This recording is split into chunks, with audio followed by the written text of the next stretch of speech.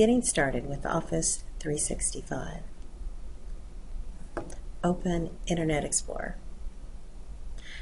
Then click on the star in the upper right-hand corner to access your favorites. Select Office 365 to open the website. If you're at home, use Chrome. Next step is to log in. Your login would be your first and last name at usd475.onmicrosoft.com. Your password is the password for your computer login.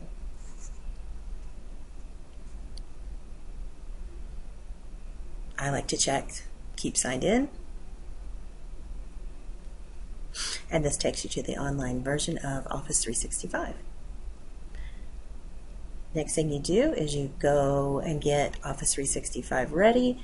So you're going to go to the drop down triangle next to your name in the upper right hand corner, and you're going to select About Me. Once you select that, you're going to edit your profile.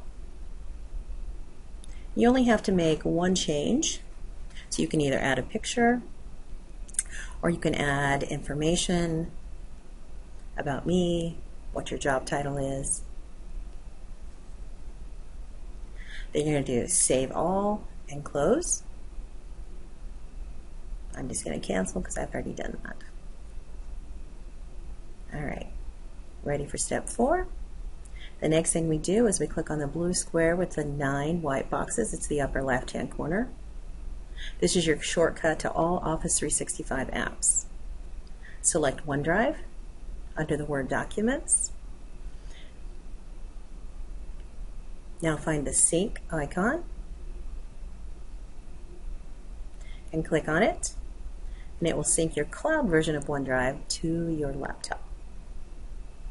This app will allow you to save files up to 1 terabyte in size, which is 1,000 gigabytes.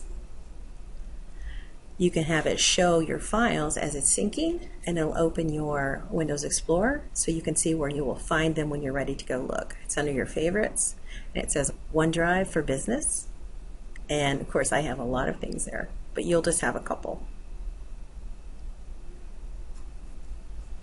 Okay, now that that's synced, we're ready to go. So step 5, click on that blue square again in the upper left hand corner. This time select Sites. Click on the gear in the upper right hand corner and choose Site Contents.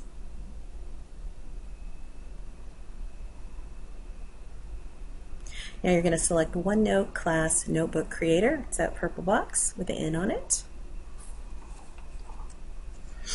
And we made it to step 7. We're going to create a class notebook. Now you're going to name your notebook. What would you like to name it? So you're going to type in the name.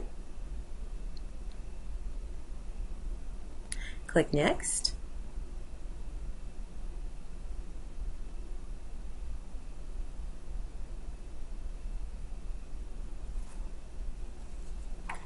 And here's where it shows you all the different sections. We have the collaborative space where everybody has access, the content library, and then the student notebooks. Now you get to choose whether you want to add another teacher. If you're sharing with someone, you would type their email address. We're not sharing this one, so we'll go straight to add student names. The best way to add names is to type in their last name first with a comma, and then their either first initial, or type their name out, and then they will automatically find it in the network. You can add your entire class at a time, or you can just add a few students and go back and add them later. It's usually easiest to add them all at the same time.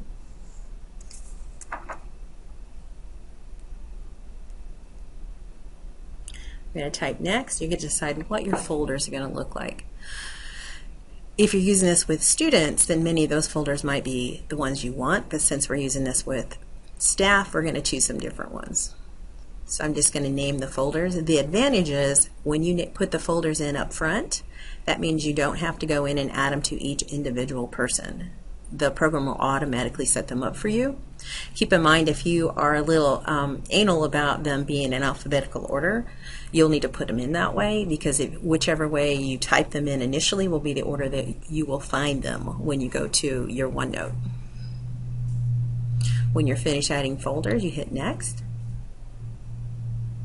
And this will be the teacher view and the student view, what it will look like when they log in.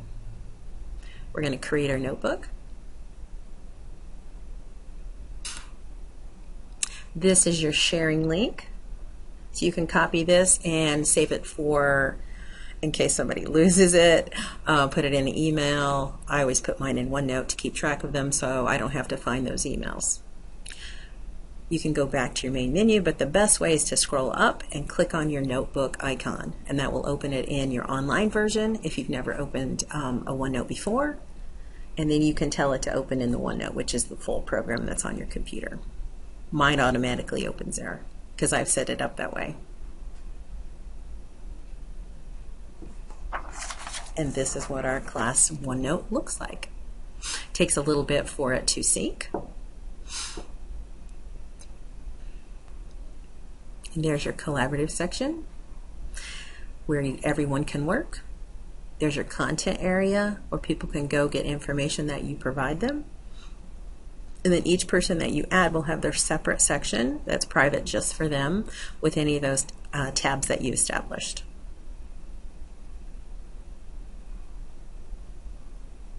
The very last thing to do is go to File. You want to make sure you share it correctly so everybody has editing rights. So you're going to click on the settings box, and you're going to type in the email addresses. I always uncheck the box so they don't have to log in. Make sure that it is set for edit. If it's read-only, they won't be able to use it the way you're wanting them to. And then you're going to click Share. That will send out an email and a sharing link for everyone to click on to open your version of the class notebook. And it shows who it's shared with and what their properties are. You can see that they can edit, and that means they can edit their portions.